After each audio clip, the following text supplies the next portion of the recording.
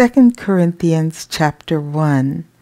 Paul, an apostle of Jesus Christ, by the will of God, and Timothy our brother, unto the church of God, which is at Corinth, with all the saints which are in all Achaia.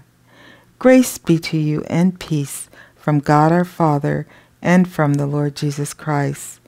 Blessed be God, even the Father of our Lord Jesus Christ, the Father of mercies, and the God of all comfort, who comforteth us in all our tribulation, that we may be able to comfort them which be in any trouble, by the comfort wherewith we ourselves are comforted of God. For as the sufferings of Christ abound in us, so our consolation also aboundeth by Christ.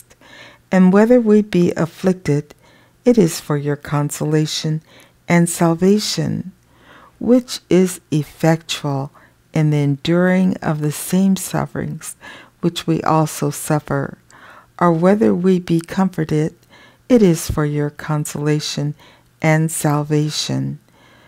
And our hope of you is steadfast, knowing that as ye are partakers of the sufferings, so shall ye be also of the consolation. For we would not, brethren, have you ignorant of our trouble which came to us in Asia, that we were pressed out of measure, above strength, insomuch that we despaired even of life.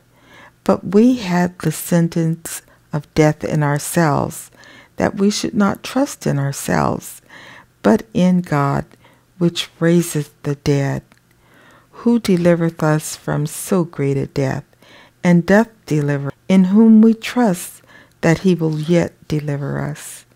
Ye also, helping together by prayer for us, that for the gift bestowed upon us by the means of many persons, thanks may be given by many on our behalf.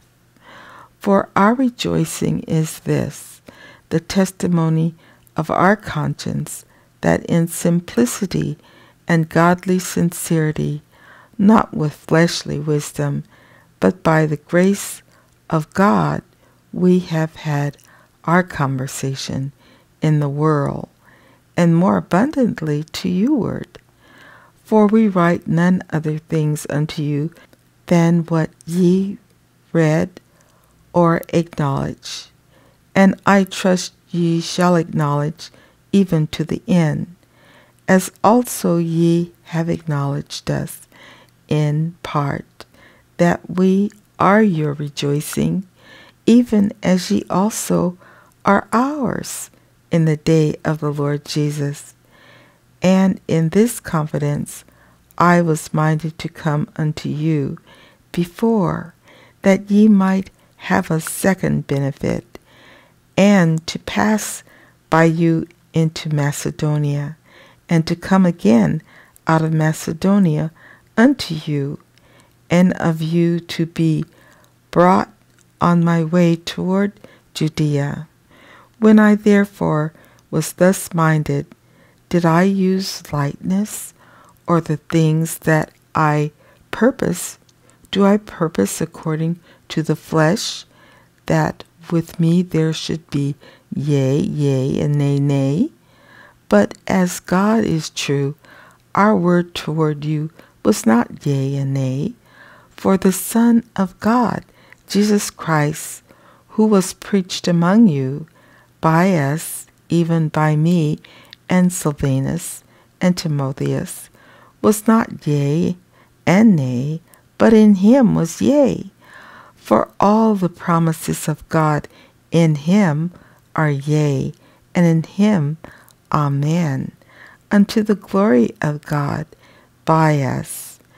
Now he which established us with you in Christ, and hath anointed us, is God, who hath also sealed us, and given the earnest of the Spirit in our hearts.